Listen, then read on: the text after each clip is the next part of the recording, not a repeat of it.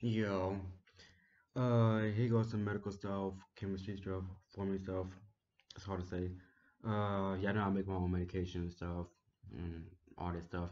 There's certain thing in the U.S. you cannot own without qualification or permit to do so. There's permit by federal. There's a permit by say a federal don't care. There's a state. If the state don't care, you can just own it.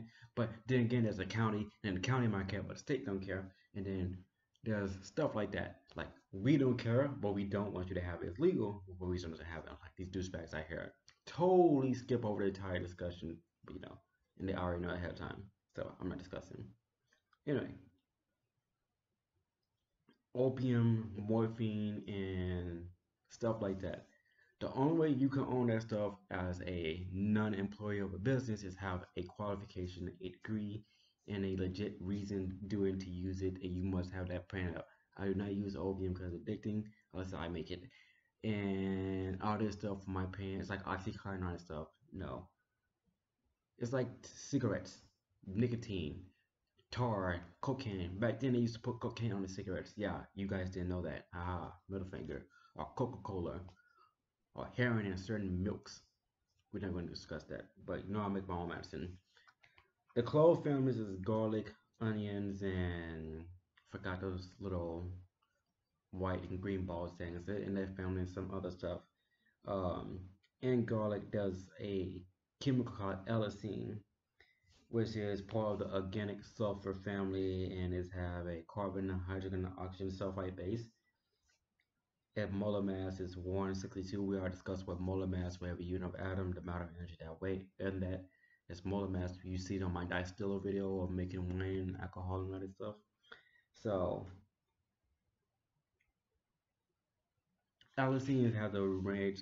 It has a certain range of activation. It will only activate the moment you break the garlic, and it has a short decay range of, I don't know, 26 hours in 36 Celsius or 26 hours in 110 Fahrenheit. It's actually less than that. I don't know. I don't care. 20 different versions. FL. But um, the main thing about that it is you have a certain time frame to use. If you put it in the water, it will become very sour. The molecules will break down into the water where you have a certain time range. You have to be able to use it, drink it, eat it, whatever. You cook it, you would destroy it easy because it has a boiling point that's very small. Allicin is used in antibiotics or as a antioxidant or ant antioxidants like those small minerals you see in your bowl of cereals and stuff like that, and freaking eyesight, stomach, freaking antiseptic and stuff like that. Now, yeah, now you know why my onions are raw. Let it sit right in there, whatever. Um,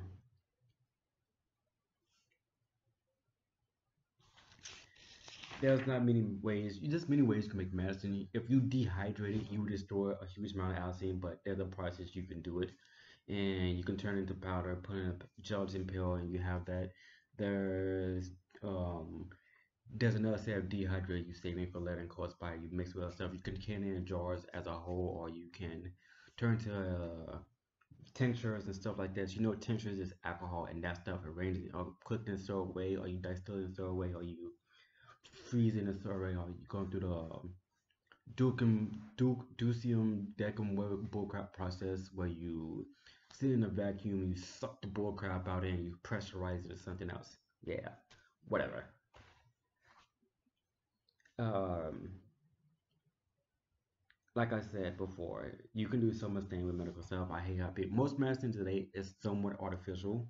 Reason why I say somewhat because bullcrap professors up here before try to tell me, no, all medicine is artificial. Like, no, it's not, moron. The only way you can get medicine now is to go back to the original source. Why you don't see bananas anymore? Usually, hold on, bananas and sugarcane used to be grown in Africa. They are extinct now. Take a hint. Now they're grown mostly in certain part of Ecuador, El Salvador, and South America. Other than sugarcane grow up in the south, up here. Yeah, take a hint, people. But like I said, the reason I brought that up because most knowledge is lost and most stuff is gone. But the medicine we have today is not all artificial, but most of it is. But it still have a base where it comes from the original source itself. Don't put salt on my wound. It hurts. People used to put alcohol that once. Trust me, that hurt way worse than salt. Stuff like that. Um, the enzyme and allician have another state called allicination, which is the process of turning certain sulfite that's in your body into carbon and breaking it down and helping your body out insert, and it will become unstable in your body when it process out. The reason I brought that is, as I said, the allicin during the allicination process have a short time range. If it get in your body and your body do not absorb it, correct, you just ate garlic for nothing or anything with garlic in it or any clothes for nothing. So, congrats, people. We don't brought that as a medicine, as in you need to, based on your situation, what equipment you have, you decide you need to plan and make it to get the most out of it, pretty much.